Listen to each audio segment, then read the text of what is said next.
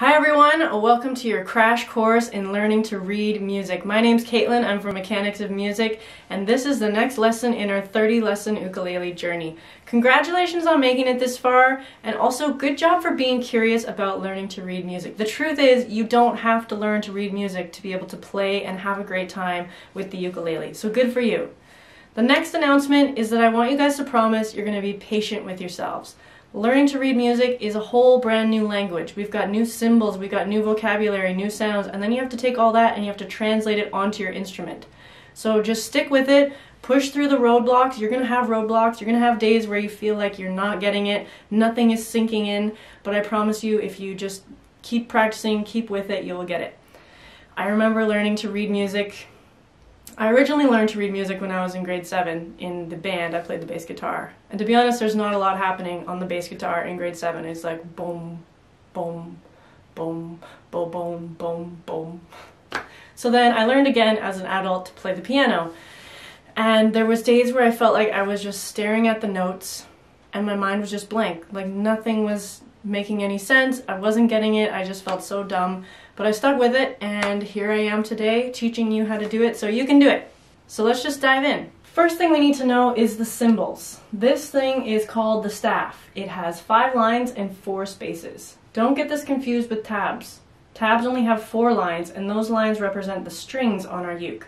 These lines do not represent the strings. Tabs and the staff are the same in that both tell us what note to play, and as the notes get higher up, they also get higher in pitch. Our staff will be divided into parts called bars or measures. Each bar will contain a group of beats. That's how we keep track of the music. This is called the bar line, and this is called the double bar line. That means it's the end of the song. At the beginning of the staff, you'll see this fancy thing. You've probably seen this on some musical art somewhere. It's called the treble clef. We also often see this. It's called the time signature, and it tells us how many beats will be in each bar. In this case, there will be 4 beats in every bar. We might also see things like 3-4 or 6-8, 2-2 or others. Those are different ways that we feel the music, like the difference between a waltz or rock and roll or country music. 3-4 means there's only 3 beats in every bar. So 1, 2, 3, 1, 2, 3, 1, 2, 3. That will be like a waltz. 4-4 is what we'll start with. A lot of the music that we listen to on the radio and that we learn is in 4-4 time. Think about how many times you've heard somebody yell 1, 2, 3, 4 in a song. You might also see things like a big letter C. That stands for common time, and it's the same as 4-4 time. A C with a line through it like this is called cut time, and that's mostly country and folk music, where you feel only 2 beats in the bar. So for example, the song we learned before, You Are My Sunshine, we don't really feel You Are My Sunshine as being like 1, 2, 3, 4. You are my sunshine, my only sunshine. It does work, but that's not really how we feel it. We feel the song more in cut time, only 2 beats. 1, 2. You are my sunshine, my only sunshine. More about all the time signatures later. These things are called notes. We will start with 3 different kinds of notes, but just know there are many more different notes. Whole notes are empty circles like this, and they are worth 4 beats. Half notes look like a whole note, but they have this little stem attached to them. They're worth only 2 beats. A quarter note is black with a stem, and they're worth only 1 beat. So if I play my uke on the E string, and I want to play a whole note, I would pluck it and I would count to 4. I would pluck it only once, like this. 1, 2, 3, 4. 1, 2, 3, 4. That's a whole note. A half note, only worth 2 beats. But I'm not going to count only 1, 2, 1, 2. I'm going to actually count all the way up to 4 in 4-4 time. So I'll count 1, 2, 3, 4. 1, 2, 3, 4. Music and math, they're best friends. Quarter notes, there's going to be 4 quarter notes in every bar, which means 1 quarter note on every beat. 1, 2, 3, 4. 1, 2, 3, 4. Let's try playing a few of these notes all in a row. Have a look at this. There's going to be 4 beats in every bar. We're going to go to our E string, and we're going to play, I'll count us in. I'll count to 4 and then we'll start. 1, 2, 3, 4. 1, 2, 4. 1, 2, 3, 4. 1, 2, 3, 4. 1, 2, 3, 4. 1, 2, 3, 4. 1, 2, 3, 4. Good job. So the note is going to be on the staff, and depending on where it is on the staff, that's how we know what note it is and what letter name it is. It's either going to be on a line, like that, or it will be in a space, like this. We have some fun little mnemonics to help us remember what note goes where. So if the note is on the line, we can use "every good boy deserves fudge." Or, as one of my students pointed out, why is it always about boys? What about "every girl band deserves fun"? Yes, I love it. So choose one that you like and memorize that. So starting from the bottom, if the note is on the first line, that's an E for every good boy, E. Then if we see a note further up on the staff, we can go through the mnemonic in our head. Every good boy deserves, okay, D, that's a D note. Notes in the spaces spell out the word face. So we say face in the space. Since we learned the musical alphabet in the previous lesson, you know that all of these letters are coming from our musical alphabet. A, B, C, D, E, F, G. Then we go back to A. As we go up the staff, the notes are going up through the alphabet. So let's learn how to translate this onto our ukulele. If I start with my A string, this is an A note. And this is the A from face in the space. It's the second space. So I need to know now to make that connection. Every time I see that note in that space, I'm going to go to my uke and I'm going to play the A string. Let's try playing some whole notes, half notes, and quarter notes together. So we'll go to our A string. I'm going to count to 4 and then we're going to start. 1, 2, 3, 4. 1, 2, 3, 4. 1, 2, 3, 4. 1, 2, 3, 4. 1, 2, 3, 4. 1, 2, 3, 4. 1, 2, 3, 4.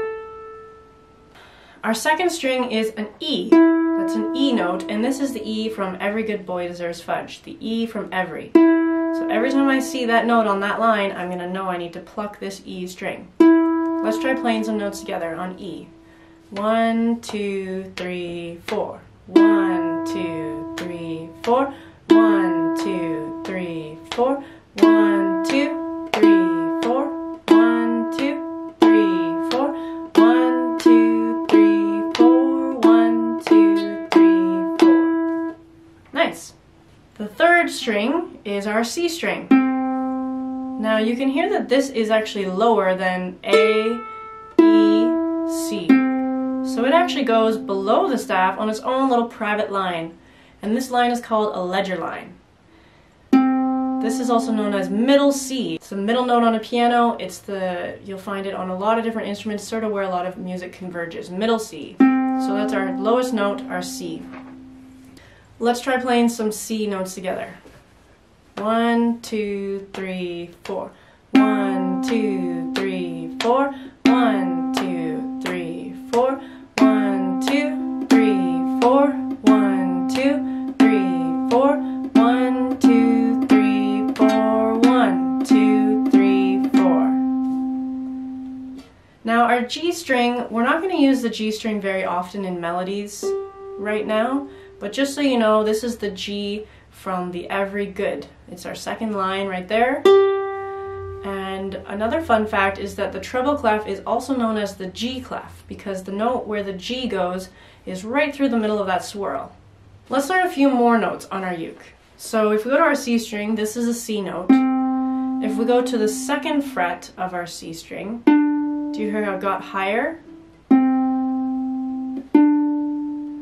So this is going to go upwards on the staff, and this is going to be the next note. It's going to be a D. The D sort of hangs off the bottom of the staff like that. Let's try playing some C's and D's together.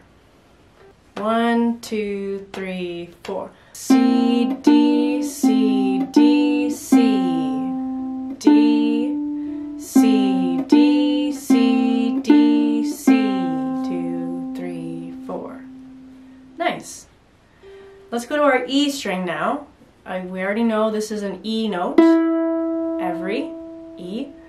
If we go to the first fret, do you remember what note comes after E in our musical alphabet? It's a little bit higher. And we can see that it's in this space now. If we put all the notes in order, they're going to go up the musical alphabet, and they're going to go line space, line space, line space, A, B, C, D, E, F, G, A, B, C, D, E, F, G. So here, first fret of our E string, we have an F. If we go to the third fret of our E string, we have G. E, F, G. Let's try playing some E's, F's, and G's together. 1, 2, 3, 4. E, F, G, F, E, 2, 3, 4. E, F, G, F, E, 2, 3, 4. Nice. The next string is our A string. That's our A from face in the space. If we go to the second fret of our A string, we get a B. Right in the middle. I like to think of this as B for bullseye as well. Every good boy. And then we have our C from face in the space on the third fret of our A string. A, B, C. Let's try playing a few A, B's, and C's together. 1, 2, 3, 4. A, B, C, 2, 3, 4. C, 2, B, 4. A, 2, 3, 4.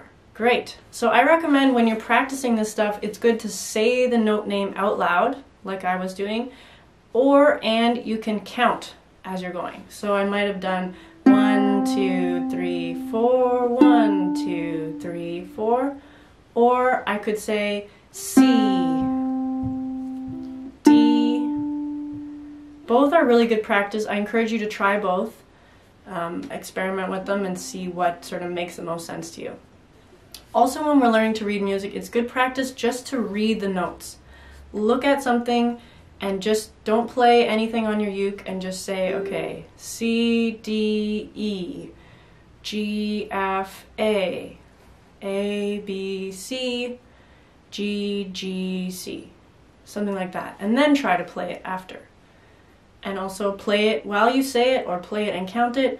We're learning a lot of different things all at once. So try maybe picking and choosing, just focus on one thing at a time, then maybe counting and saying, or counting and playing. It's up to you. So those are all the notes that we're going to learn for today. There's lots more notes on the staff, and there's more notes we will learn on our uke, but for today, for now, just spend the time getting really comfortable with those, recognizing them on the staff, figuring out where you have to put your finger to play them, working on your timing, and being consistent and steady. And if you guys are interested, there's a book that I recommend. I really like to use the Hal Leonard Ukulele Method Book 1. There's a link in the description if you want to get it on Amazon, or you can find it at any local music store. It goes through everything that we did today and then even more step by step. There's some fun songs and there's lots of other stuff. So for now, just have fun with that. Keep strumming, keep smiling, and I will see you guys in the next video. Okay.